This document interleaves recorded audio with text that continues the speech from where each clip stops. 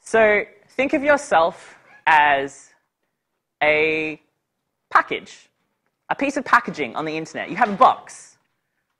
You have a label. You have an image on the front. You have text. This text is your Twitter. It's your Facebook. It's your LinkedIn.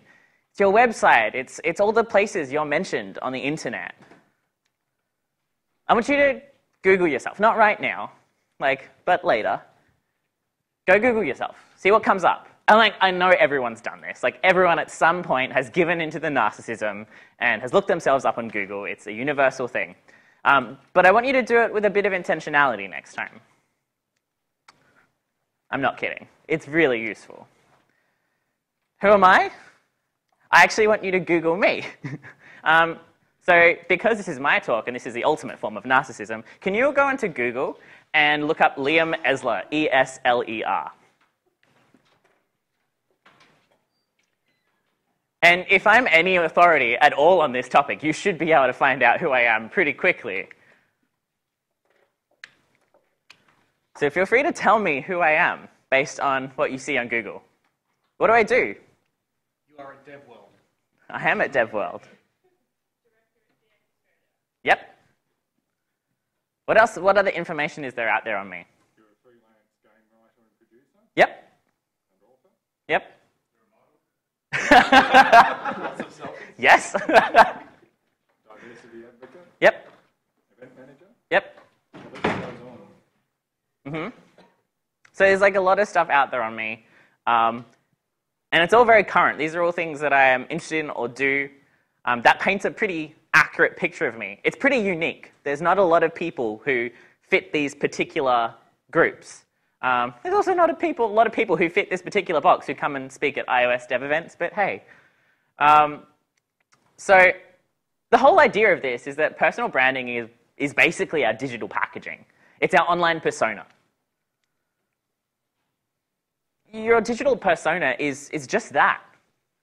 It's a persona. It's a construction that we create over time. It's happened since the moment that you first got online, when you first registered for any account that's vaguely linked to your real name or the name you use online. If you go back far enough in my search results, there's a lot of them, by the way. I'm pretty sure you could find oh no, thank God I removed all my awful DeviantArt stuff. But there were awful DeviantArt poems from when I was 16, romantic bullshit. It was awful. And I was actually applying for a job, and the recruiter's like, hey, like the LinkedIn, because the LinkedIn at the time referenced DeviantArt, and they went and found all my sappy romantic poetry. Sometimes, things are on the internet that we don't necessarily want. It's really important to be conscious of that stuff. Your personal brand exists whether you like it or not. So you should take control of it. You want to be conscious of this stuff. Taking control of your own image is empowering. This is a part of the reason that I love selfies. I am a massive selfie advocate. I think they're hilarious and ridiculous. And for me, selfies was a really, really personal thing. I used to hate the way that I looked. When I was growing up, I was a bit chubby and, had a lot of self-image issues. And a lot of people told me that I looked bad. A lot of people told me that I was shit and bad and all these other things. And it wasn't really until I started taking control of my own self-image through, stuff like selfies and trying to have control online that I started to actually feel comfortable with my self-image. And the same thing is true of your online presence. Maybe it's not that personal, but you want to be able to empower yourself to take control of what's online about you. Because, you don't want to let your unconscious make decisions for you, which for many of you is probably what's happening now. You probably haven't spent a whole lot of thought thinking about each one of those Google results and what you look like from the first page. It's about intentionality. It's about deciding what you want those results to be. It's about trying to work out how you want to come across. It's about how you want people to perceive you. Because you should decide on the internet how you want people to see you. And this isn't always the case, and I'll talk about that a little bit at the end. But for most of us, thankfully, we are able to have some modicum of control over this. So why is personal branding important? It's because it's the first thing, of course, when somebody sees your name, the first thing they're going to do is they're going to Google you. Of course they are. It's the obvious thing. Well, they might Bing you, sorry. Or Alta Vista you. Is Alta Vista still a thing? I don't think so. Basically, our digital presence is how people get to know us nowadays. I've met so many people over the internet, and most of how I know them is based on what they have online about them. It's often people's first introduction to us, and their first impression of us as well. And we all want to make a good first impression. We need to ensure that we're representing ourselves the way that we want to be represented, rather than the way our unconscious sort of lets us be represented. So be conscious. Think about what you're putting out there on the internet. Have a bit of intentionality about how you want to be perceived. Like, one of the key bits here is, like, you have to kind of know yourself. There's a weird amount of self-reflection that's involved in marketing and branding. And I know that those are very corporate-sounding terms, but all it really means is it's all about perception. It's just about how other people perceive you versus how you perceive yourself. It's really important to know yourself. It's important to know sort of, next slide. It's important to know how to be authentic. In order to be authentic, you kind of have to know yourself on some level. You have to know your hobbies, your interests. What's your personality like? Who are your friends? What kind of stuff gets you going? Personal branding is the intersection of your personality, your passions, your hobbies, your profession. And it's what makes you unique. It's the sum of all of these things. It's not some weird corporate marketing buzzword. All it is just how we represent ourselves. And in order to do this, it's really important that we have goals, that we think about this process, what we're trying to achieve. And even if you don't necessarily have a strict goal right now, like you're not trying to get a job, maybe you're not trying to get the attention of certain organizations or whatever, having goals for your social media, etc., is super helpful anyway. Because goals provide direction. Some common goals that people have for their, personal brand, if we're going to call it that, online, are like, I want to expand my network to include certain groups of people. So for me, I want to get to know, game developers over in Canada. I want to get to know indie developers who are, in Africa. There's an amazing South African game dev community. I've always wanted to get to know them. Actually, they're really cool. And I recently was able to do that by sort of starting to target how I talked online towards those people and reached out to them and actually was intentional about it. Maybe you want to get a job. This is usually the most common one. Maybe you want to become known in your field as a specialist in a particular area. Maybe you just want to get more speaking gigs. Goals can change over time, and they usually do, right? The key is to have them. The key is to have goals in the first place. Goals are signposts, and they can be a rubric for success. It's really, really great to have a way to sort of track progress with anything, whether it's the gym, whether it's your project. The way that you represent yourself online should be no different.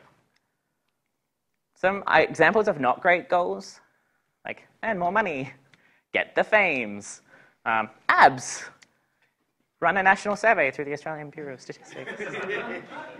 Ideally, goals should be smart. They should be specific, they should be measurable, they should be achievable, they should be realistic and time-bound. And I hope that you've all heard these before, and if this is new to you, go look it up. It's a really great way to specify goals. The basic part of this is just have some goals. I don't care what they are, just have them. They're helpful because they help define our audience, who we're talking to, who we want to talk to. Who is your audience online? Who do we want to engage? Who do we want to follow us on social media? Who do we want to be looking us up, etc.?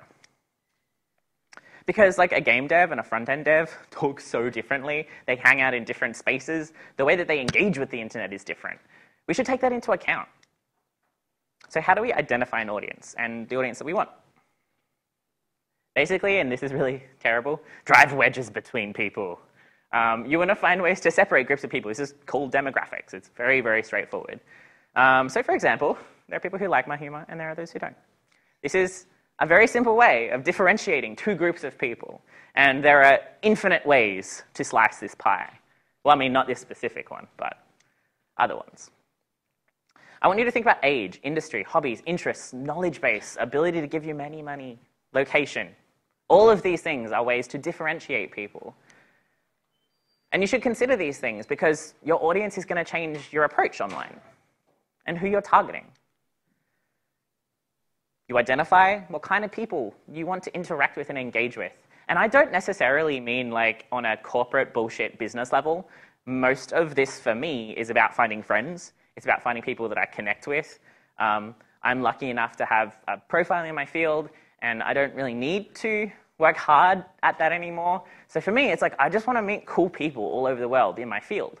So if I can identify that, what I actually mean by that, what that target audience is, I can then do that. Because you need to know what content your target audience enjoys in order to kind of think about this stuff and work out how to target them. What are they looking for? Knowledge is power, right? So get at it. Find successful examples of people who've done this in your field, who have profiles like the ones that you want, who have followers like the ones that you want, who manage to reach the same audiences that you want to reach. What makes them work? I am like a fucking fiend with spreadsheets with this kind of stuff, so I will just spend hours just like working out like this works and this doesn't work and this person doesn't do this very well, but I think that I could steal this. I do way too much research into this stuff. It's ridiculous. You don't have to do that much, but pay a bit of attention when you're browsing the internet. It can be really useful for you. And you shouldn't overdo it. Just keep it in the back of your mind. So, there are some things to consider here. Like one is like what language you use, what kind of content you post, and what platform you're on. Knowing your audience helps you work out your positioning. So positioning is a marketing term. It's just a way of like putting yourself in a market of people in a group. There are a few key things here. One of them is like what makes you different? What's your unique selling proposition? Basically, like what can you provide that other people can't? How do you fit within the market and how do you compare to others? And most of the time, this is your personality. It's your hobbies. It's why you're fucking awesome and everyone else isn't as cool. Everyone in this room has something super interesting and unique about the intersection of their hobbies and their work. Like, I swear, all of you are super, super interesting. Finding ways or working out how you can actually define that and then put it up in a tagline somewhere is super helpful because it's going to help you meet people that you want to meet. And you just do a ton of research on this stuff. You also need to know who your audience is so that you know what channels you can find them on. So where is your audience? Are they on Twitter, on Facebook? Do they only use email? Are they even on the internet? Obviously, if you're trying to find a job in architecture and most of the firms that you want to work for aren't really up with the times, like, sure, you should have a LinkedIn, you should have stuff on the internet, but you shouldn't spend that much time trying to attract them on Twitter unless there's specific people you're targeting. In which case, like, maybe you should go to in-person things. But work out where your audience is. If they are online, great. Save time and spend it where your audience is. It's also really important to manage your expectations. What do you want or expect out of your online presence? Are your goals clear enough to create realistic expectations for yourself? What about success and failure criteria? Because branding is a super fucking long game. As I said, it's like every piece of information about you that's on the internet ever. All of this contributes to what we call your brand, your persona, the thing that represents you digitally. So in order to change that, or in order to attract certain kinds of people to your social media, etc., it's going to take a long time. And it's not something that you just achieve and then stop. Because it's just the way that you're representing yourself, it goes on forever. And all I'm advocating here is that you be conscious of that. So let's talk about stuff you can do sort of right now that's not shitty, weird theory. The first thing is obviously, are you easy to find? So if you Google your name, do you come up? Are you in the first page? Are you in the first 5 pages? Do you come up at all? Because if an employer goes to Google your name, they probably want to find out information about you. If they can't find you, that's a problem. What comes up when you search yourself? If you've got a really common name, consider adding a middle name. Does that help? Or even add a nickname. And have this consistent across all of the internet, your business cards, etc. Have something unique about you that's identifiable, that search engines can index and use, and that people will then search. Make sure you've got a Twitter, a LinkedIn, a website, Facebook. Yeah, LinkedIn is important. I'm really sorry. If you're actually, it's only useful if you're in like a non-European Western country, because Europe doesn't use LinkedIn that much. In which case, if you're aiming for a European audience, you want to get a job in Europe, etc., you should probably have your CV up on your website instead. You also want to make sure that everything's up to date, including that shitty old website. So many people have outdated websites that would not be that hard to update. And it's a really bad look, especially if it says that you're working a job that you stopped working at 5 years ago. It happens a lot, and it's usually one of the first Google results. The other thing is that a good tagline makes a lot of difference. It's really, really important to work out what's the sentence that you put out into the world to sum you up. When I give talks about networking, I often talk about like your one-liner, which is the idea that when you meet someone new, you should have like a really basic one sentence that you can use to introduce yourself that gets across. Like, who are you? What do you do? What do you care about? For me, depending on the context, it changes. But hi, I'm Liam Esler. I am a game developer. I run Australia's game development conference, and I am obsessed with RPGs and romance. It's a succinct ish, concise-ish sentence that kind of describes me and sets me apart from other people. On the internet, you need to have this too, and it needs to be consistent across your different profiles. So this is my Twitter. It's not the best I've ever seen, for sure, but it gets across the point. There's a slight sense of humor there. It explains what I do, what I'm interested in, what my sort of current activities are, what my past activities are. And for the people in my audience, they'll know what these things mean. And it has relevance and importance to them. So, for example, if you don't play RPGs, you're not going to know who Obsidian are. But Obsidian are one of the biggest creators of RPGs, so the fact that I've worked there is a big deal to my specific target audience. And so that's why I have it there, because it's relevant and important to the people that I'm trying to reach. You should state your goals, who you are, what you care about. Because at the end of the day, nobody can read your mind. Nobody's going to know that you want to get a job unless you tell them that you're trying to get a job. So if you are trying to get a job, have it in your description. Make a joke out of it. Include it somewhere. Don't just have a blank profile, because otherwise nobody's going to know. Maybe the perfect employer comes across you on the internet and they never find out that you're looking for work. Keep things consistent across profiles. I've kind of talked about this a little bit. Use the same profile picture, name, and tagline across as many things as you can, so that Google indexes the search together, and all of those come up quickly. Some tips for Twitter. I spend most of my time on Twitter because I'm a massive dork. So you have to think about what platform your audience is on, what channel they're on. What is the tone for that? So for Facebook, it's casual and personal. For Twitter, it's pithy, smart, direct. For LinkedIn, it's professional and businessy. We're not going to make weird bad jokes on LinkedIn, but we're totally going to do that on Twitter and Facebook.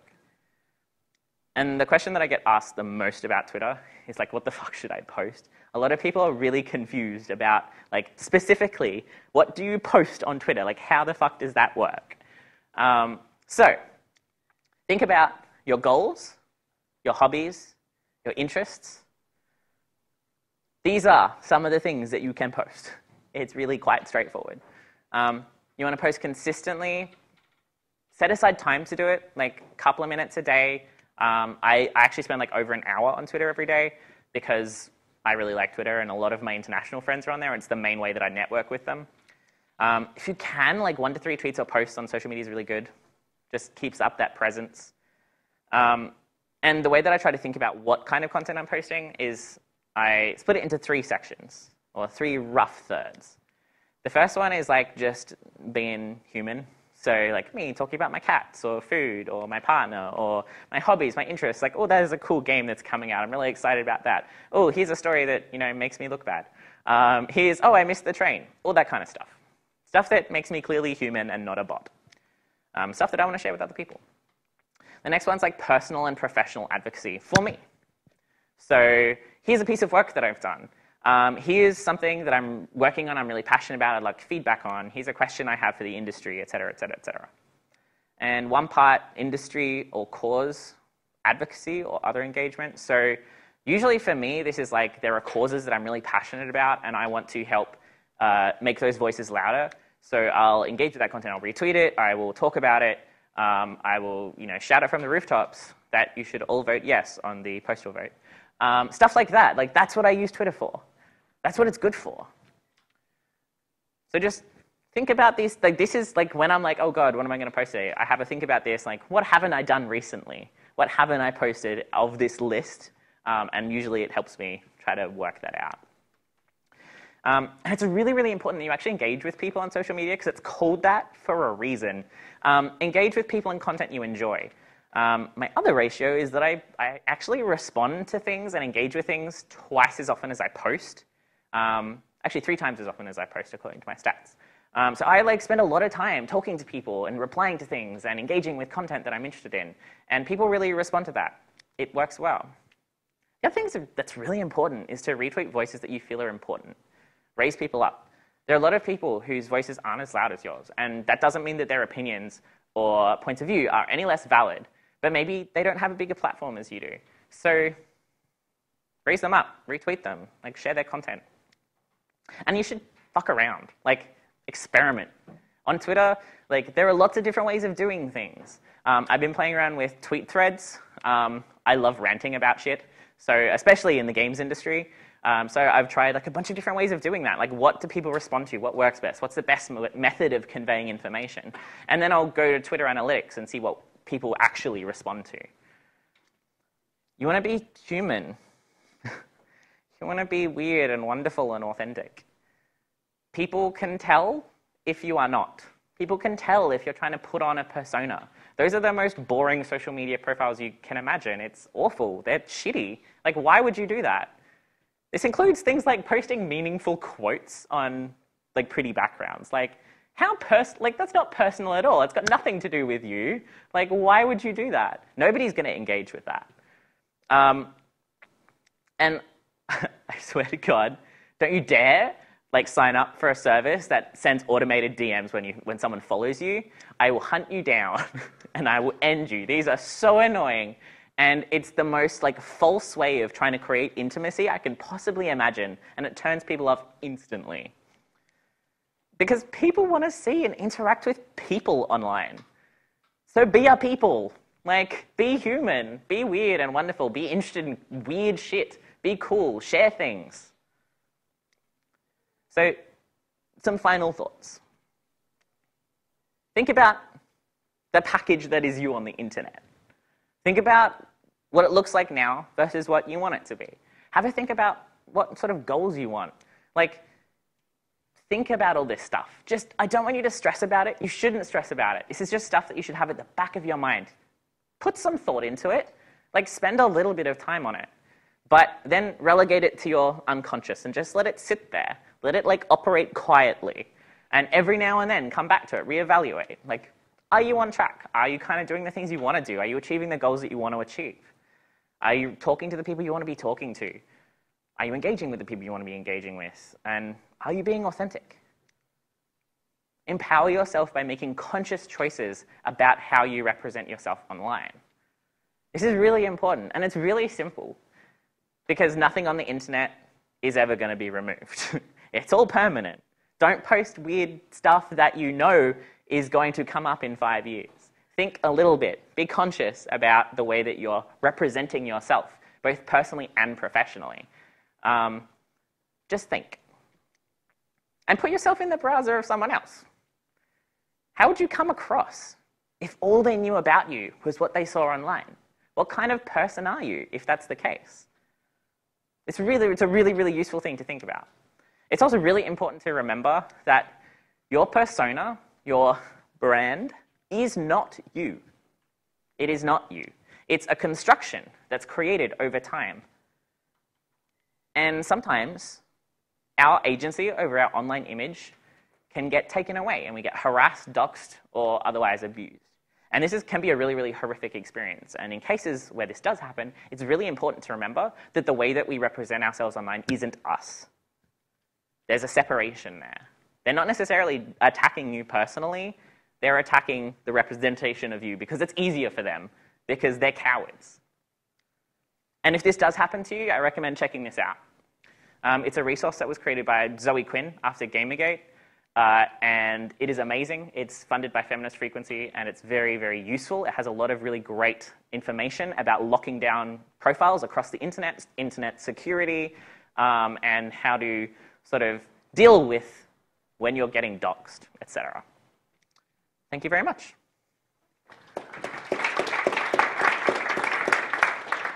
Does anyone have any questions about social media or branding or networking or anything like that?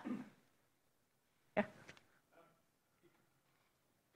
my situation, I've got two very distinct components. One sort of a tech industry thing, and then another being a racist player.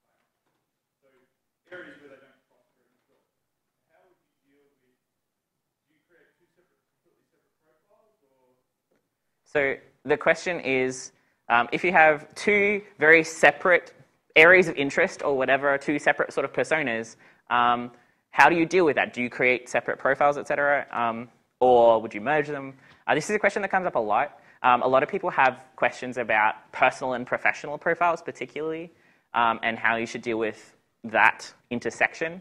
It really kind of depends on what you're trying to do, right? This is where the goals come into it. So if you are trying to get work in a specific field, think about what kind of people are going to get you jobs, how are you going to talk to them, what do they want to see, and in my experience, honestly, a lot of the time there is a weird intersection that I didn't know about, and people appreciate hearing things that they don't expect. So someone in software who's talking about racing cars or whatever is actually super interesting. It sets you apart from other people. But if that's not your goal, if the goal isn't to attract a specific type of person, or they're mutually exclusive, yeah, absolutely have separate profiles. It really comes back to sort of what you're trying to do. Anyone else? Yeah.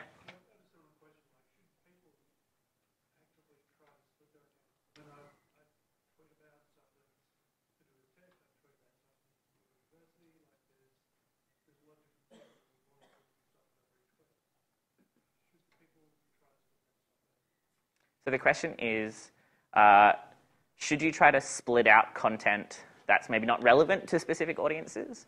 I don't think so. My experience, and I can only talk to my own experience, has been that the kind of people that I want to engage with online usually appreciate the intersections that I'm into. For me, it is very much about being authentic. I don't want to try to cut up who I am and what I'm interested in for no real reason when I don't have to. Sometimes there are circumstances where you do have to. I have lots of friends who are, into kink communities, etc., who want to separate their personal lives and their professional lives because it wouldn't reflect well on them professionally if their work knew about, what they're into in their bedroom. Lockdown personal profiles are a really great way to do that. You can have a personal profile that is locked down that nobody public can see. And that's a really, really great way to separate out stuff that you feel is maybe not appropriate for public consumption. But yeah, when it's just different topics, I would say absolutely go for it. If you're into two different things, that makes you unique. That's really interesting. It makes you different from other people. So absolutely, talk about all that stuff. Yeah. Anyone else? Yeah? That's a question.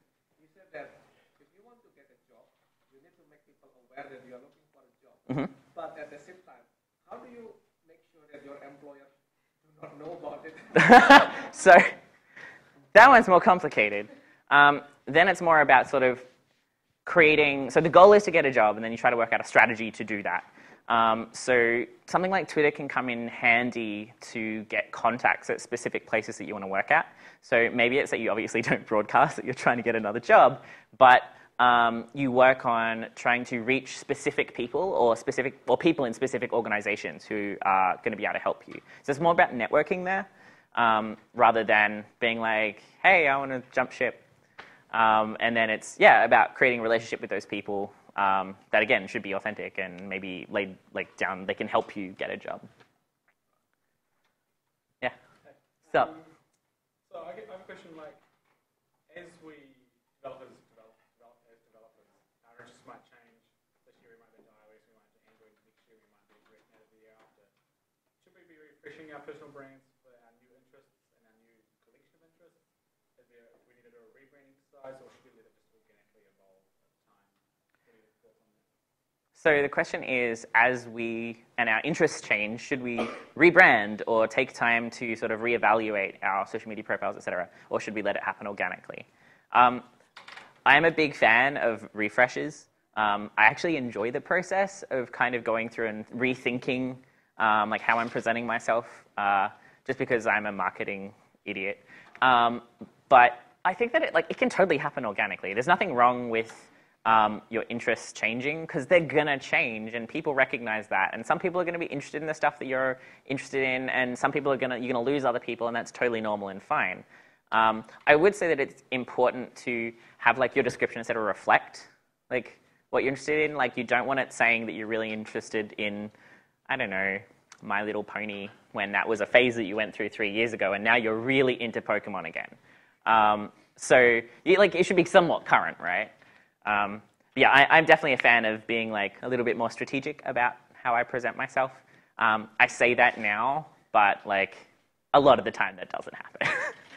I recently added like a lot of more businessy stuff because I'm like moving into business and games. And so for me, like, I've been trying to work out like, okay, I have an audience of people who listen to me, God knows why, but they're interested in specific things. And so as I am getting more into this really different world, like, are those people going to be interested, and are they going to come along for the ride with me? And after talking to a lot of people and experts, like, basically the consensus seems to be that, it kind of doesn't matter. I should just go ahead and do it. And if they're interested, they're going to listen. They're going to come along with me. And if they're not, they're just going to unfollow me. And that's totally fine, because you obviously are going to lose followers or people, whatever, over time, depending on how your interests change. So, it's not something I would stress about too much. Cool. That's all we've got time for. Thank you so much. I hope everyone has a lovely dev world. Come say hi at dinner.